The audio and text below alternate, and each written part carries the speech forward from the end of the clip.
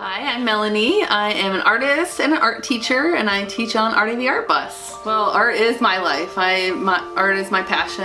I paint or draw every day or make something. I like to teach kids of all ages art and get them to use their mind creatively and hopefully introduce them to something that they love and might even want to continue as they get older. First of all, it gives you creative problem solving, and that can go to any part of your life.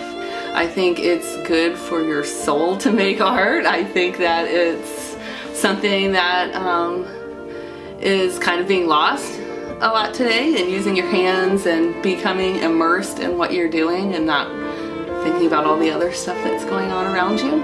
The bus has been really fun. You know, a completely unexpected experience. I work at River Road Park and had started teaching art classes there for adults and kids, and then they told me that this project is going on and there's going to be this mobile art room, and I thought, whoa, that's cool, so I'll do that.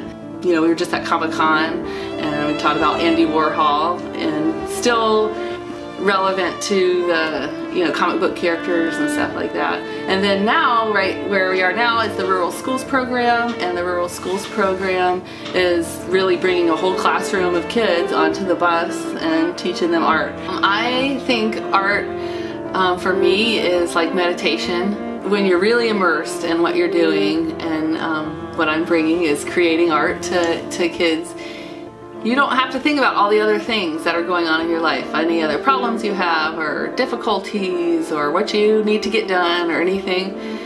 Your mind can focus on one thing, and I think that is super valuable for everyone, not just kids, but you know, every adults and children, and not easily found when you have media coming at you from every angle and things. So I think it's a valuable, for me, it's a valuable tool for my sanity to be able to really be meditating on what I am making and doing right then.